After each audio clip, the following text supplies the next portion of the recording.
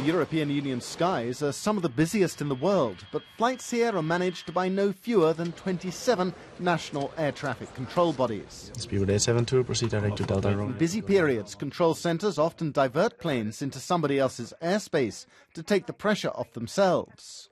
This makes their lives easier, but it's thought to add an extra 42 kilometres to the average flight in Europe. Inefficiencies in Europe's current air traffic management system are estimated to cost up to €5 billion a year in terms of extra costs that are passed on to airlines and to us, the customers. It also entails extra fuel use, fuel burn that generates emissions, that generates heavy user charges, all of which are not necessary in the modern day. For over a decade, Europe's Transport Commission has been asking member states to adopt a more centralised system for air traffic control. The plan is to create 9 airspace blocks with big international control centres. A number of existing control centres could then be closed.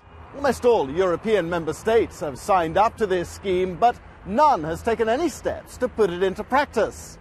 This is partly because national governments charge huge fees for their air traffic control services and they don't want to lose the revenues.